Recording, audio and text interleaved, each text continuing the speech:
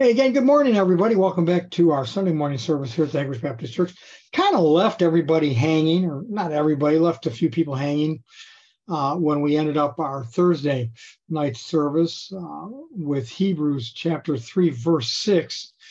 But, for those that are speakers, maybe there's a preacher out there or somebody who has been a preacher. There's so many different ways to come from the Word of God, to present Jesus. And it just can't be taken care of, the whole sum of even one verse, the whole sum of one verse can't be covered in the time frame. Even if you're Pastor James and you enjoy an hour and a half to 2 hours, wouldn't that be great? These things still can't be covered. And so in this endeavor to be back in the book of Hebrews, my favorite book, it's a little bit different. I was trying to follow, of course, always the leading of the Holy Spirit. But years ago, I went through Hebrews, and it took 24 hours. There were 24 messages that came out, and that's just a lot. Nobody wants to listen to me for 24 hours. So I'm trying to get through this quicker, and that is still my heart's desire. But I do have to follow leading the Holy Spirit. And as we start again, we are going to be in just a second over in Hebrews 3, verse 6. But we've got to keep in mind there's a context here. This is for anybody who is business oriented, location, location, location. Well, in the Word of God, context, context, context, because there are some verses, as I've said many times, that stand on its own. For God so loved the world that he gave his only begotten son. That verse will stand on its own. Peter's, 1 Peter 1:9, receive the end of your faith, even the salvation of your soul. That verse too will stand on its own. But there's other verses. In one of my earlier messages, somebody made a comment because I just have this thing, the Lord, on the inside of me, that when I have an opportunity to talk about once saved, always saved, or eternal life, I do. I think it's the most important topic out there for me. And I think for a lot of people. So I cover it. And so somebody quoted Hebrews for it. If you're here today, man, it's context. What you quoted has nothing to do with what I was talking about. And so many people that take Hebrews 6 out of context might even come close to suicide. And that verse has nothing to do with loss of salvation. I mean, nothing at all. In fact, it really is outside of salvation. Salvation's included in on it. We'll talk about it when we get to it. But when you quote verses like that and not know what you're talking about, it does a disservice to the Word of God. And that's why it's so important for us to context with these things. Who was that person that almost killed themselves? That was me. I was high. I was on drugs, and I was reading Hebrews 6. And when I read that it's impossible for those who are once enlightened and come to know the Lord and the glory and all those things that Hebrews 6 is talking about, that if they shall fall away, to renew themselves again to repentance, and I knew I was lost. I knew I lost my salvation, and I came this close. I mean, I came just millimeters. And I am not a suicidal person. That's the only time I've ever felt I should, kill myself. I don't have, thank you, Lord, I don't have that bend in my life. But I almost killed myself because I thought I threw it all away. Just a baby Christian who, just in a wrong place and wrong spot. But the Lord used that. So the book of Hebrews was written to these first century Hebrews who are being excommunicated from their families. They're losing their jobs. They're being thrown out of synagogues. They're trying to find places to fellowship together. They're under persecution by many people. Again, family members. It's just a mess for them. And so the author of Hebrews, God put it on that author's heart to write these things, because there was such a pull to just give up. It's not worth it. But brothers and sisters, we have this blessing. God allowed this in what Christendom calls the canon of Scripture. God wanted this book, Hebrews, not just for the Hebrews, but for us also, because we're somewhat, please, no letters, okay? We are spiritual Jews. We are grafted in. We're adopted into the family. So these things are important to us also. But there's a context for all these things. And the reason that nobody knows the author of Hebrews is because God is the author. The Holy Spirit is. And at the very beginning, verse 1 of chapter 1 and verse 2 is God speaking and God telling the Jews that God's doing something different now. Okay, it's not coming through the prophets anymore. It's not coming through Abraham, Isaac, and Jacob. It's not coming through the judges. It's not coming through Moses. It's not coming through Aaron anymore. That God is now speaking to us through his Son. And if we don't have the Son, we don't have anything, because the carnal mind, if we're not born again, the carnal mind can't receive the things of the Lord, no matter who you talk to. It doesn't matter. That's why, and I quoted in the last service, why in the first chapter of 1 Corinthians, God said, I made sure that the world that doesn't know Jesus would never find him in their wisdom. They would only find that verse. I think it's 19. God says, the world is never going to find Jesus in the universities. The world is never going to find Jesus in anything except the proclaiming, kerusso, the proclamation of God's word. But that word has to come out straight. The word can't be violated to try and justify it. The word can't be twisted to make it sound better or different. God doesn't need us to dust it. God doesn't need us to clean it off. His word is clean. There's nothing we have to do to it except adhere ourselves to that and have a heart's desire to do that. So God is speaking to these first century Jews who are under persecution like we've not. Well, maybe we've experienced a little bit of this, but this is just a massive thing that's going on. So he's telling them that God used to speak through these people, so don't worry about it, because now he's speaking through his Son. And then he goes into talking about something that would instantly get the Jews' attention, and that's angels, because they are cool. I mean, they are, one thing the Jews knew about from the Old Testament were angels. That's how God spoke to his people with Abraham, Isaac, Jacob, Moses. The angels gave the law. I know God passed over them, but it was angels that gave the law, the moral law, and the ceremonial law to Moses. And so angels are a huge deal. And the writer here was making an argument, or making a dialect, a discussion, that Jesus was made better than angels, or that Jesus was better than angels, but that God made him, when he came to earth, a little lower than angels. Jesus was his Son, the Son of God, okay, not just a prophet, not these other wonderful people that we read about in the Old Testament. But God is now the Son. He's the head honcho, and that he brings that out in the first two chapters here. And he goes on to let them know, but God made his Son for us a little lower. He made him human, so that the things that Jesus was going to go through and pass those tests that God, it's unbelievable to think that that God tested his Son. Again, we believe it because it's what the word says, but trying to get our head around that isn't always the easiest thing. And so God tested his Son. His Son passed the test, and that's why when he was driven into the wilderness by the Holy Spirit, Mark says, but when he came out in the power of the Spirit. Why? Because he defeated the devil. He said, "Get thee behind me." He didn't buy into him, even when Satan came and twisted the word and took it out of context to try and prove something. Jesus said, no, that's not what it says. And even when the devil says, I can give this power to anybody, how many of us will just jump on board and say, oh, I want to be a whore and a whoremonger. I'm sorry. I want to be an actor or an actress.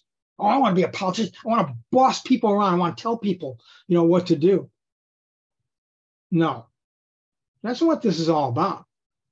But a lot of Christians, I don't have to speak for the world. The world lost. As I've said a million times, you can't get another demon into an unsaved person with a crowbar.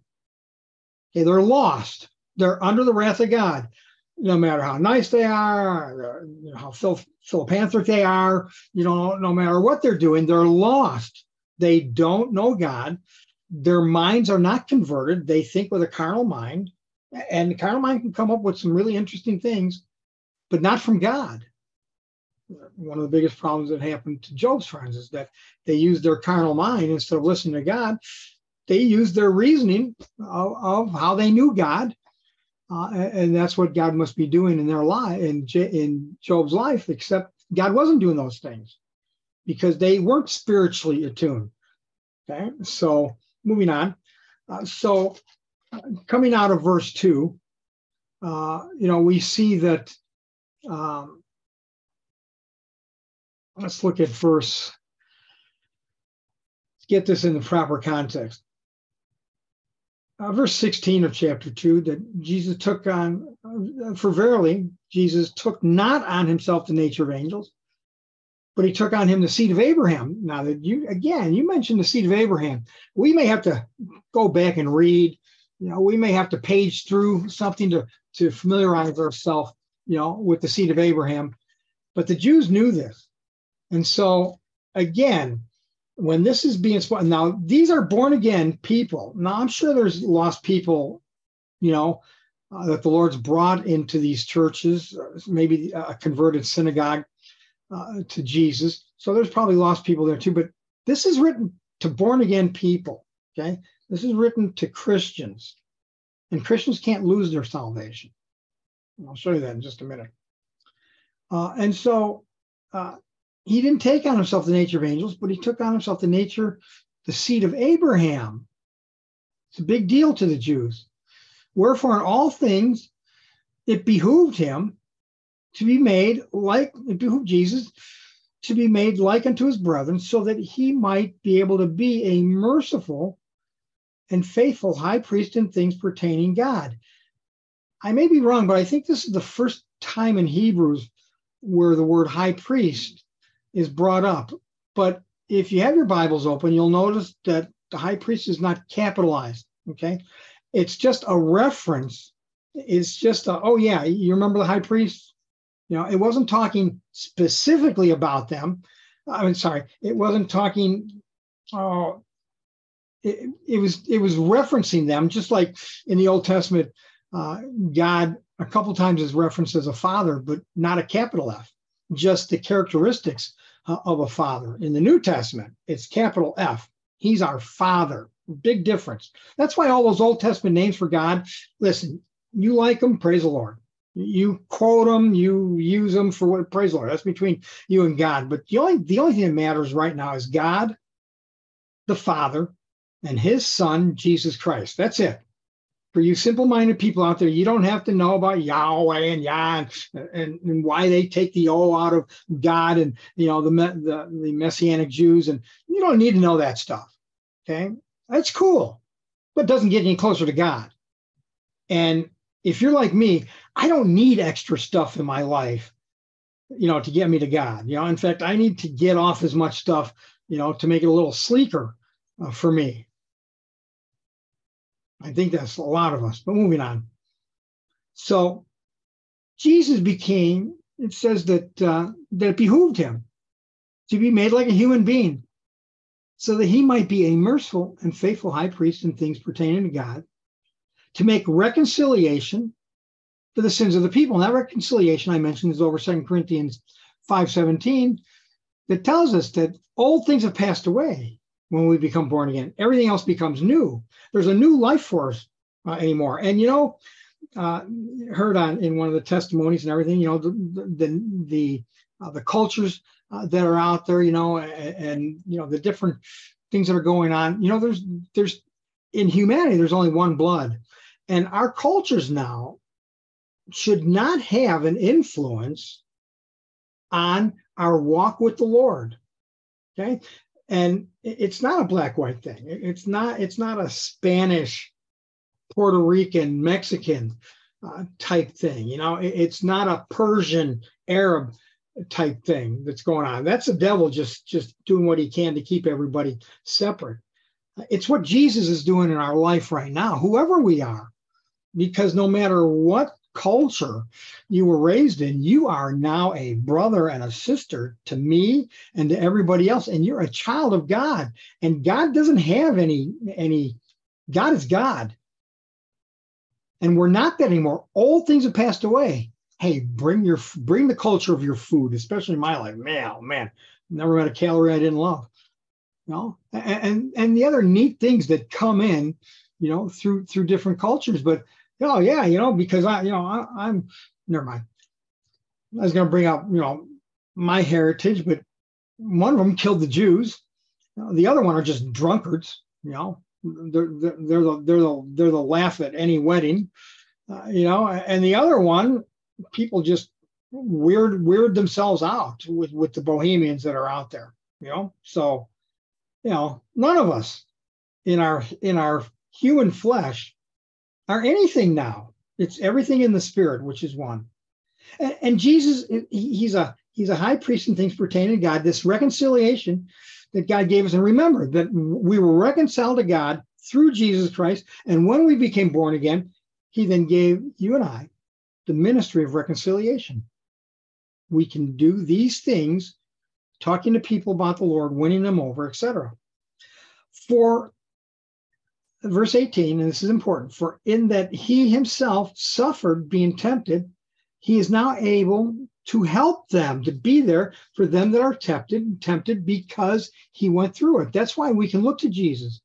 That's why our hearts can connect to him. It's hard to talk to somebody. When I was a young pastor, there were people came and talked to me, and I'm sure they were shaking their head because, whatever age I was when I became a pastor in my late 30s, I believe, early 40s, I can't remember now. But there's experience and things that people need to know that the ones they're talking to have gone through it. Or I know a lot of people say they have. That's a whole nother message. But now verse 3 coming up here, because what's happening here, there's a segue here. There's a very smooth transition from God saying, listen to my son, don't worry about those old timers, don't worry about the angels. Right? This is what Jesus did, because wherefore, verse 1, and this is huge. Okay, so if you're busy, stop your busyness and pay attention. This is huge, not just for the Jews, but for us also. Verse 1 of chapter 3. Wherefore, most holy people, holy brethren, he's speaking to the Jews, and now he's speaking to us also. You Jews, you're partakers of the heavenly calling. Consider the apostle and capitalized high priest of our profession, who is Jesus Christ, who is Christ Jesus. Whoa. Now, again, this was a smooth transition from angels and things that were talked about in chapter 2, here in chapter 3, that now are telling the Jews that Jesus is now a high priest. So now we're bringing in Moses, we're bringing in Aaron, we're bringing in the ceremonial law, we're bringing into the moral law, we're bringing into these things that made the Jews different from other people. Nobody else had these laws. Nobody else, and Moses to them, Moses was worshipped. In fact, Moses was worshipped so much that remember, where is it? Was it in Jude? I can't remember when the devil was trying to dig up Moses' body because he wanted to lift him up for people to worship Moses. And God buried him. You say, where'd God bury him? Yeah, well, God didn't tell anybody because he knows what kind of people we are. That's how big a deal Moses was. When he died, Satan knew, man, if I could if I could stuff them and raise them up on a pole somewhere, just, so people could see them, they'd worship him and not the God of who Moses was trying to get people to follow.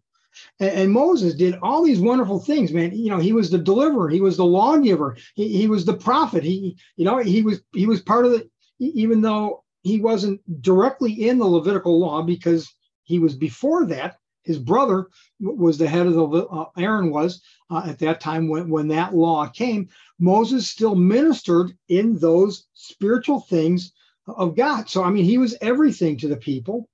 And he says, so consider this Jesus, who is a high priest now of this Christianity called Christ Jesus, who was faithful to him that appointed him, just as Moses was faithful in all of his house. And I mean, it's just their ears perked up, because when you bring up Moses, you bring up God on earth.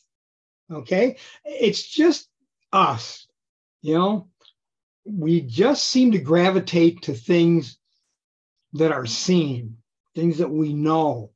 We walk in fear for things we don't know. We grope around in things that we don't know, but we seem to gravitate to people, places, things, that we know are real. So, I mean, of course, they know Moses is real.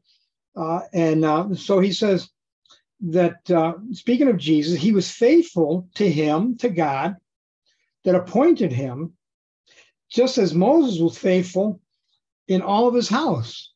Now, this house that God gave Moses wasn't just his Okaya, not just his home here on earth, but the house of all these things that God was using him to bring people out of Egypt, to lead them to the promised land. This was Moses' house at that time, and Moses, in spite of mistakes and everything else, he was faithful in these things. For this man was counted worthy. This is Jesus now. For this Jesus, this if you'll consider the apostle and high priest of our profession, Christ Jesus, he was counted worthy of more glory than Moses, insomuch as he who built the house has more honor than the house. And that's true. And I think on Thursday, I was in a time crunch and I was trying to get to 6, and I kind of butchered this a little bit. So going on, the word is teaching us verse 3, that inasmuch as he who has built the house, he has more honor than the house itself. Because every house that is built by somebody, but letting the Jews know that he that builds all things is God. And God is now using Jesus to do this. Verse 5, and truly, verily, Moses, he was faithful in all of his house as a servant, not a son. With as awesome as Moses was, and you can watch Charlton Heston, and you can see all the things. We can read about all the things that Moses did. When I read Moses, I'm just like, why didn't you kill them all, Moses? Why don't you just kill everybody and tell God they died? I mean, to endure these people that he was trying to help as they were lying and sticking him in the back and just baiting him and trying to trip him up and causing divisions, but he was steadfast. He just did what he could to get back with the Lord, because the Lord had put a vision in him, just like the Lord has put a vision in every single one of us that we need to adhere to. I know there's a million other things that we can do in Christianity, but what is God doing? What is Jesus doing in your life today? You're not here by mistake. Okay. At HBC, we don't offer anything. We don't have anything to offer. We don't have a nursery. We have a room that you can go into, if you want to take care of your child in there or whatever. But, we're not begging you to come. We're not petting you to get you. We're not going to tweak you to keep you. If the Lord brings you, praise the Lord. And all of us at Hegewisch will strive and do what we can to accept you the way you are. And hopefully you'll start to change. And if not, then, other people like myself have to step in. And you don't want that, because I don't want that. But what's the vision that the Lord has put? Because if the Lord's put a deliverance vision on you, quit running to other places and be faithful and true to that vision. So Moses, verily, he was faithful in all of his house. This is now the house here on earth for a testimony of those things which were to be spoken after. So, of course, everything that Moses did, these were types and shadows. These were things about what Jesus was going to be doing in our life when it comes after Calvary, which changed everything. Well, actually, the resurrection changed everything, but, Calvary was part of that. But Christ wasn't a servant. He was a son over his own house, whose house are we. Wow. That kind of changes everything. It's not just a movement anymore. Okay. It's not just a place of revival. Okay. I'm not saying these things can't happen in other places, but the revival that God wants in our lives needs to start in our life. And the things that God is doing in our lives is for us. The Holy Spirit he lives inside of you and I. Each one of us, he leads and guides and provides. Yeah, we come together because the Word of God teaches us to still do that. But one day, the church is going to go home. And it's going to be a much smaller group of people. It might even be one or two individuals. I think it'll always be two, because the Lord established that in the New Testament. But regardless, things are going to change. And the vision we have now and the faithfulness of that vision and where we are, so many people, they just want to set the world on fire for Jesus. Why don't you just take care of Jesus? Or why don't you just let Jesus take care of the things in your life right now? Well, Jesus is telling me to do this and do that. I double check that.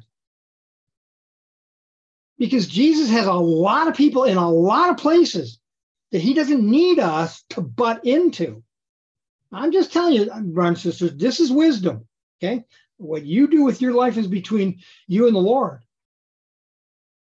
But when we think that we need to be something, the Word of God says we can't be something because we're nothing. When we get to that place where we can honestly be nothing and not worry or care about what people are thinking, if we're trying to do what we can to follow, that's all that matters. That's where God wants the brothers and sisters. That's where he wants his family. So he can then teach, just like any mom and dad. Your child gets to a certain age and they know everything, and they let you know that they know everything, but they don't, do they? They don't know that, and you can't tell them that, and you just have to be a tough parent. Well, listen, our God is a tough God, and we can fool around and think that we're God's gift to this, that, and the other thing, but we're legends in our own mind, and we bring deception and hurt to other people.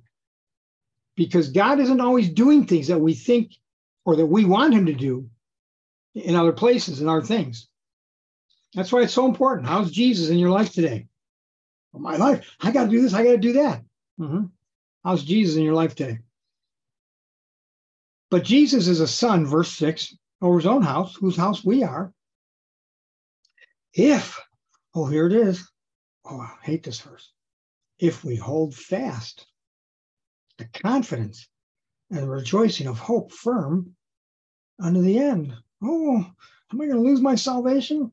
It's not talking anything about salvation, brothers and sisters.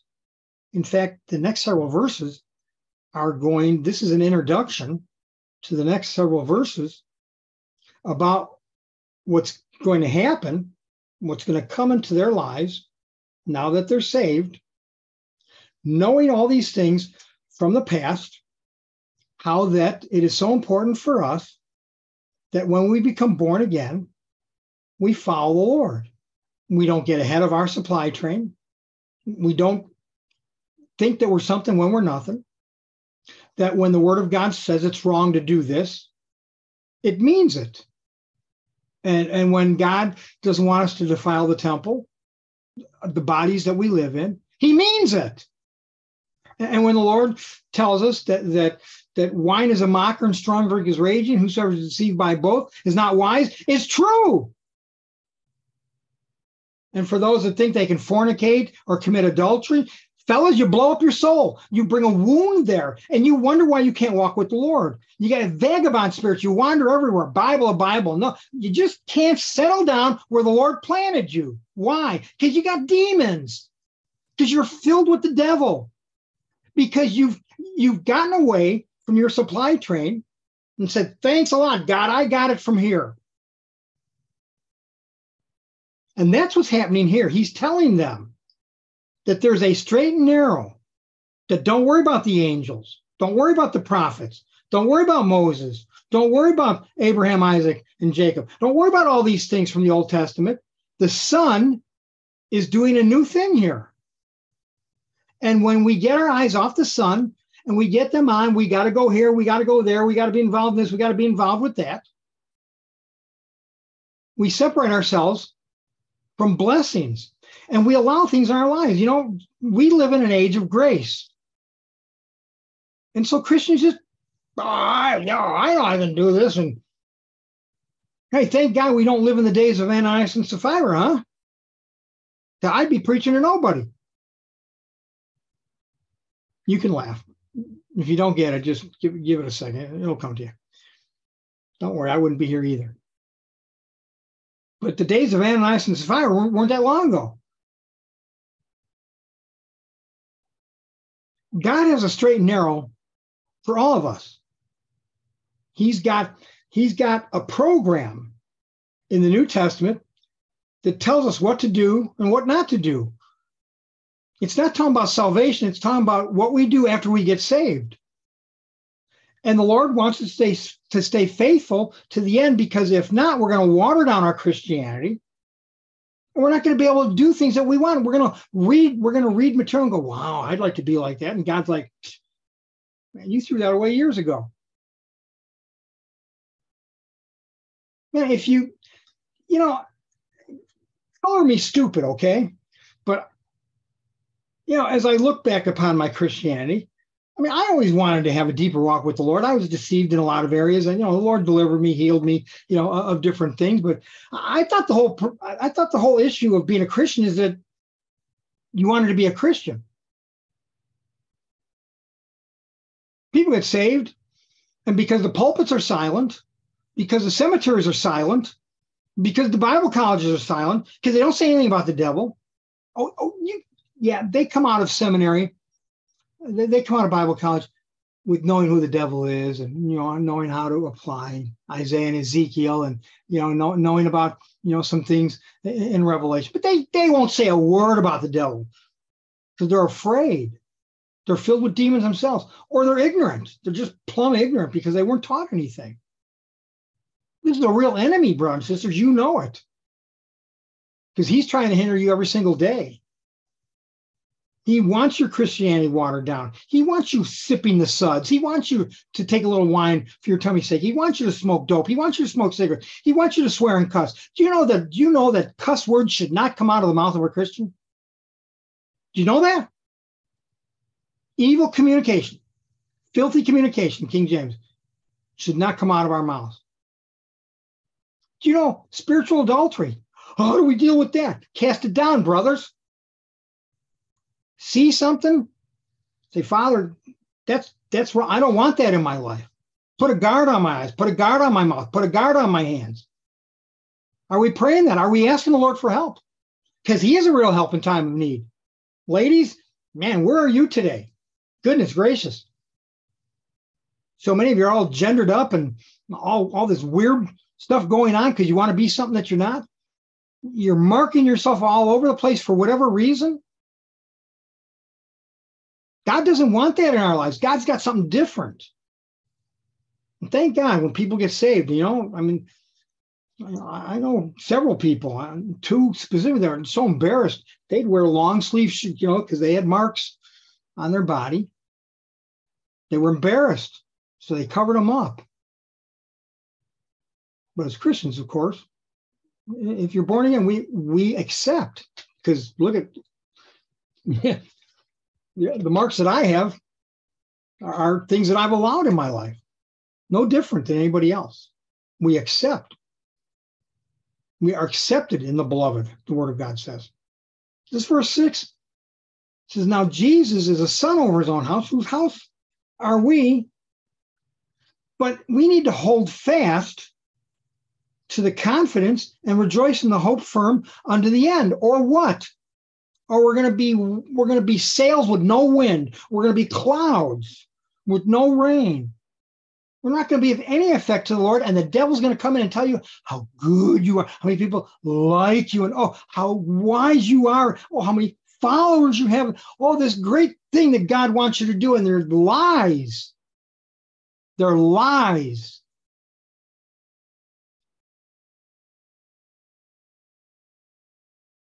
So these next several verses are going to explain why the second half of verse 6 said this. Wherefore, as the Holy Spirit saith today, brothers and sisters, friends, Michael, if you will hear the Lord's voice, don't be obstinate, don't be stubborn, harden not your hearts, as in the provocation, in the day of tempting or proving in the wilderness. Oh, see, because tempting and proving is going to come into the life of a believer until we get home. Lord, I just loved you so much. And God's going to bring something, you know, and a minute later, we're swearing, we're cussing, we're shaking our fists. Why doesn't God love me? He loves other people more than me. Because God's proven us. He's testing us.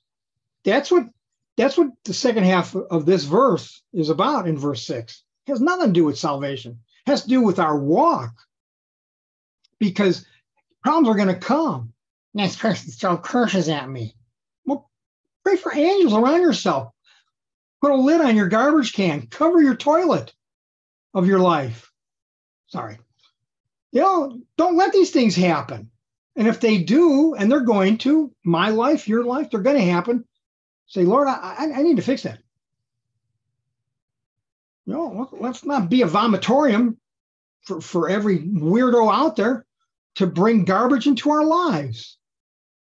How foolish is that? You don't have to worry about these witches and these witches. You don't have to stay out. You don't have to worry about these other things that people are doing.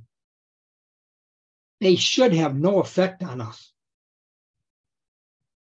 But if the second half of verse 6 is what's going on in your life, you might be concerned about it. Harden not your hearts. When God tells you something, don't look and go, what? He must be talking about other people, not me. He's always talking about us. He says, remember when your fathers were tempted, they tempted me, they proved me, and they saw my works 40 years on this 2-week journey. 2 weeks, 2.5 weeks, however long it was, they say, to get people to the promised land. 40 long years. Why?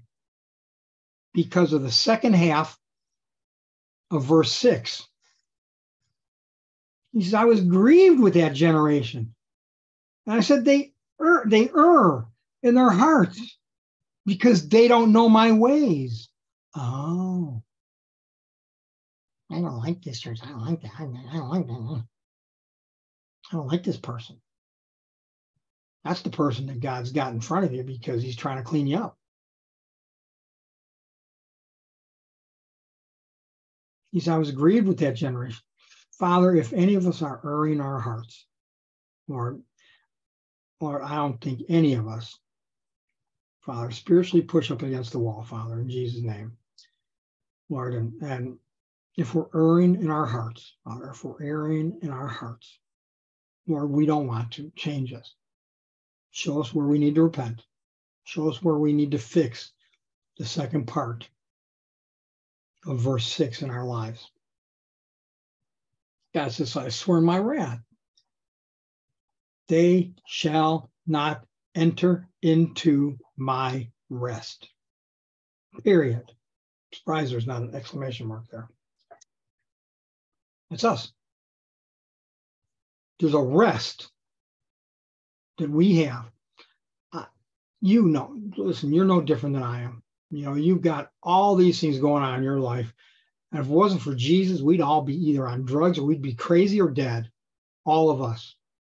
None of us would survive. How does the world do it? Well, because they're lost as a goose in a tornado. But knowing these things, thank God for Jesus Christ. Thank God that God knew we couldn't do anything ourselves to help us, so he gave us his son. He let his son go to the cross while we were still sinning to die for us. I think that's worth, God's just asking. Is that worth anything for us? Or you just want to ask Jesus in your life and go live your own life? Listen, you can't lose your salvation. The problem today isn't a loss of salvation. The problem today is salvation, period. Just so many know a different Jesus than the one of Matthew, Mark, Luke, and John. So let's continue on here of why the second half of verse 6 is there. God says, you're not going to enter into my rest. Take heed, brethren, lest there be in any one of us an evil heart of unbelief that is going to cause us to depart from the living God. Because there's not one brother or sister here, unless you just got born again yesterday, that doesn't know that when we get away from the Lord, what happens? Our thoughts go bad, our actions go bad, everything goes haywire. And all it takes is, Father, in Jesus' name, and poof. Father, I've sinned. Everything's restored. But the devil's so good at what he does in tricking us and deceiving us. That's why Paul said, I'm in fear. I'm in fear of all of you, through the subtlety that the devil used on Eve, that he's going to corrupt our minds from the simplicity that's in Jesus. And I'm telling you, brothers and sisters, there's nothing better than the simplicity in Christ, because that simplicity in Christ will teach us that he's got our back and he'll take care of problems in our life. Even if they're not taken care of right away, we'll know we can trust the Lord. We're always trying to help the Lord. Listen, I was there. I'm not talking because I don't know any of these things, because I didn't experience them in my own life. I made very poor choices in my Christianity from time to time. Lord, help me to not do that anymore. And when I do, Lord, help me to fix it. Help us all. But Father, if there is an evil heart of unbelief in our lives, we rebuke that right now, and I command every spirit of doubt and unbelief, every spirit that drives us to doubt and unbelief, every spirit that drives us to operate and have an evil heart. Out of our heart come the issues of our lives, Proverbs teaches us, brothers and sisters. If any of us have an evil heart of unbelief, loose us. Get out of us right now in Jesus' name. I smite you with the blood of Jesus. Father, for each one of us, and Lord, not just here in church, but our friends, our loved ones, the whole church of Jesus Christ, Father, we send angels forth to inside, Father, cut, stick, stab, just make loose, make ready, Father, for these things to come out. This evil heart of unbelief that's driving us to error and false doctrine. Father, we don't want to drive or fly to the so-called, I want to call it a reunion, revival. We want that in our lives as we're sitting here right now or standing. Deliver us from evil heart of unbelief. Every spirit of doubt and unbelief, get out of us right now. Loose us and let's go. In Jesus' name, we bind you with chains and fetters of iron. We execute upon you the judgments written in God's word. You come out of us. You come out from the inside and you get out from around us right now in Jesus' name. Father, and as these things leave, Father, we pray for the Holy Spirit to go inside, make his home, Father, in that area. And if there's something we need to fix, Lord, help us to fix that so these things can't come back in. They can't look and see the house clean and swept. Nothing going on there. Let's come back in. Let Jesus be there, Father, in Jesus' name. Take heed, brethren, because, Father, if there be in any one of us, whoever us are, an evil heart of unbelief that is driving us to depart from you, Father, we confess that as sin, and we want that out of our lives, Father, even now in Jesus' name. But I admonish every one of us daily, while it is called right now, not tomorrow, right now, What is Jesus doing in your life, brothers and sisters?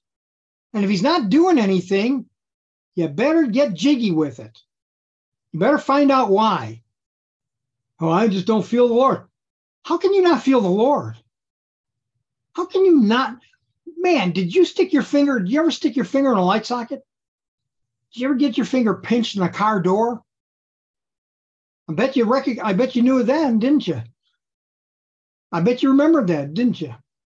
I mean, did some catastrophe ever happen? That'll never leave your mind. How can you not know the Lord when he's taking you from darkness to light, when he's taking you from hell to heaven? How can you not know that? These spirits of deception, these spirits, Father, that are just covering our wisdom, knowledge, and understanding with all this deception and all these things that we have to do, that you're not involved with, God, Lord, deliver us from these things. We repent of these things right now in Jesus' name. Help us, Lord. We don't want the last part, the second part of verse 6, to be in our lives, because, brothers and sisters, it doesn't have to be. It's not talking about salvation. It's talking about us being worthless before God. He sent his son while we were still sinning. He allowed his son to die for us. Well, I can drink because Paul told Timothy, you're a liar is what you are. You drink because you like to. Just be honest. Don't make people have to read between the lines with you. Well, I do this and I do. It's because you like it. Lord, help us to fall out of like right now. Well, I take a little bit of night. It helps calm me down. Do we need alcohol to calm us down? Do we need pot or some other drug to calm us down? If you do, you're living in the second half of verse 6. Repent of that. You're not hearing that word anywhere on the TV, on the repent. There's a handful of people. But all the big names out there, there's no teeth in their gospel. Oh, how glorious Jesus is. But, I had a long conversation with somebody yesterday, and he was like, I love Jesus, and I know Jesus, and I've been involved in things of Scripture, and I've done so many things of what the Word of God says, and there's just something missing. These things aren't working. Well, that's because there's no deliverance in there. There's no battling the enemy. Where's the devil? Jesus talks about him. The Word of God warns us about these things. Where is he?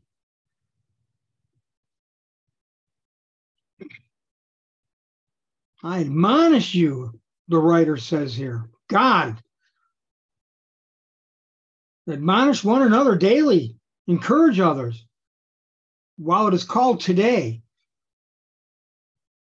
Because when that next time comes, who knows? Lest any of us be hardened through what? Through the deceitfulness of sin. That's why there's no revival. That's why we can't feel Jesus in our lives. There's a secret life. There's a secret sin because we like this, we like that. Paul says, I die daily. Father, if there is any hardening in our lives, Father, help us to deal with that. And Father, you restore our souls, Father, restore our souls in these areas, Lord. And if we have to do something, Father, if there's sin in our lives, Lord, help us to deal with that.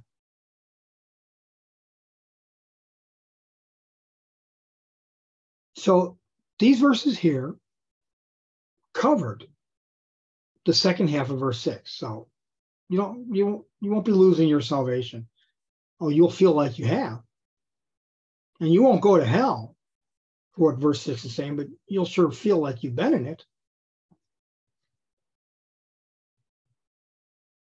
Because Jewish brethren, be first century Jews, and every single one of us, we don't have to harden ourselves. If we do, it's because of the deceitfulness of sin, because we are made partakers of Christ. Oh, there's that if again. if we hold the beginning of our confidence steadfast to the end. It's the exact same thing that 6 is talking about. And these verses covered it. We won't have victory in our lives. We won't overcome drugs and alcohol and lust and evils in our lives and all these things that we hate in our lives. They're never going to go anywhere, brothers and sisters, unless we deal with them God's way. Get them to the cross. Get them to Jesus. Get them to the Father in Jesus' name. Come before the throne of grace with boldness, saying, God, I'm a mess. I think I'm something and I'm nothing. Help me, Lord. I want to be a partaker. I want to take part in Jesus. But we can't. If we're going to live our own lives and do whatever we want, and we're going to have the deceitfulness of sin and we're going to tempt God, hey, it comes from the first sin. It comes from the first thing that the devil said. Yea, did God say? He did say. And it means something. And if it doesn't mean anything to you, then go somewhere else. Get your help with these word faithers or these people that call themselves prophets. Error and false doctrine, witchcraft, new age. I don't know if they're saved or not. It's really difficult to judge salvation because, listen, a deceived person can preach the word of God. So why don't we try the spirits? Where's that in the Bible? Because if we try the spirits, we'll see which spirit it is. If we want to take part in Jesus, we've got to hold the beginning of our confidence. When we got saved, wow. I mean, listen, when I went from darkness to light, I knew it. A million things I couldn't explain, but I got a new life. And I didn't want to do those things anymore. I did until the Lord delivered me or I repented of it. How about you? While it is said today, if you hear the Lord's voice, and he's been speaking to us through this whole chapter here, if you hear the Lord's voice, harden not your hearts as in the provocation. Well, God, I just feel like you're doing this in my life. And God's like, man, I got nothing to do with, even the devil sometimes. I think sometimes we do things and the devil's like, whoa, I didn't even think of that one. How many, our solemn meetings, Hashandala, oh God, you are just, God's up in heaven vomiting. He's laughing at us.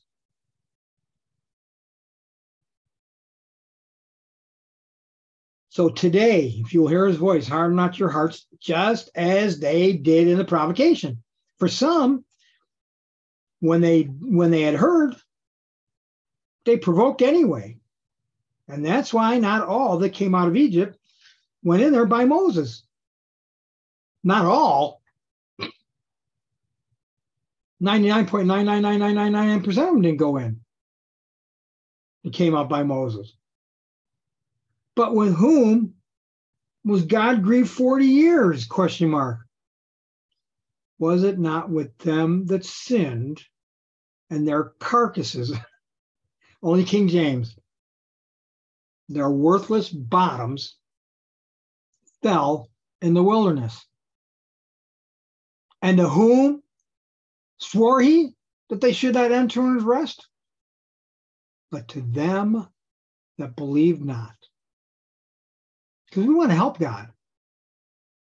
Well, God, you just don't know me. I need things this way. Oh, I need things that way. No, I don't like that like that. I need things like this. And we just don't trust the Lord. So we see that they could not enter into this rest because of unbelief, brothers and sisters. And that's where we all are, our lack of faith.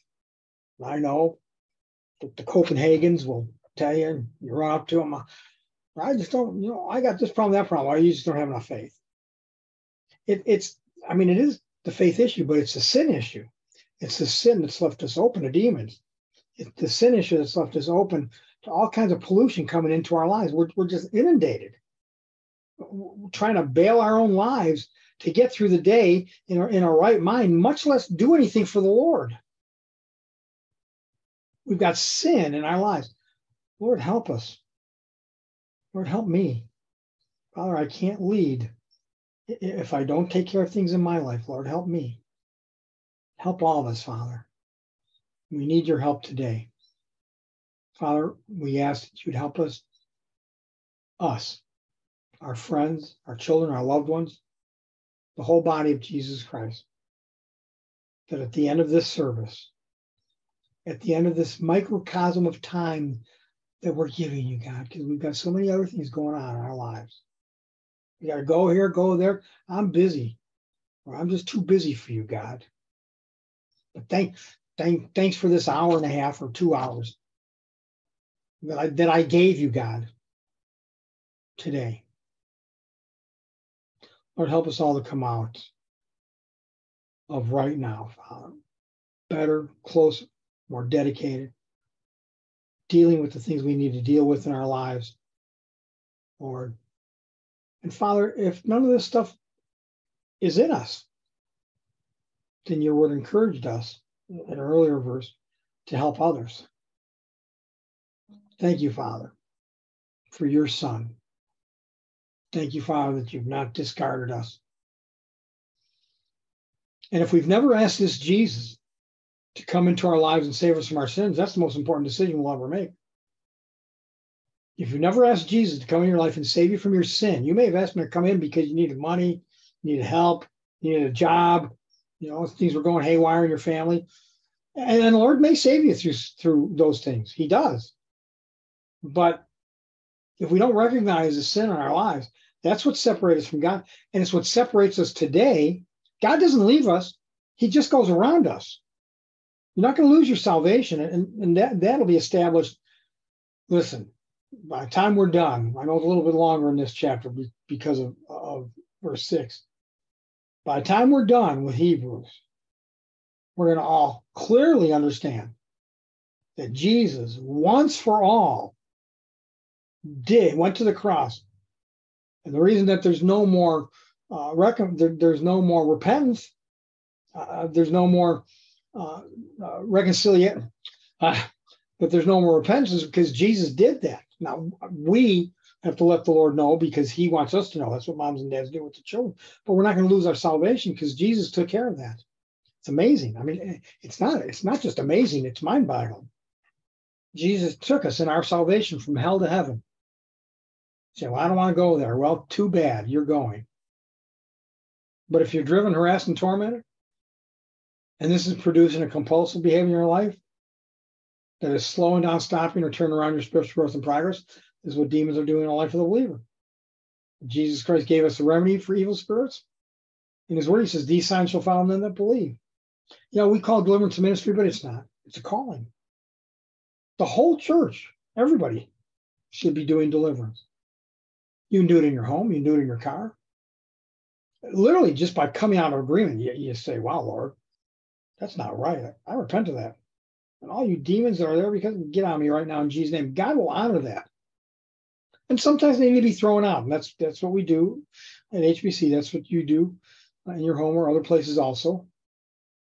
Because they drive, they harass, they torment. They produce compulsive behavior, which slows down, stops, or turnaround your spiritual growth and progress. So if you have a need, talk to the Lord about that today. I know Hegwish will go into high gear now with everything. So I'm going to go ahead and close my part of it. But I love y'all.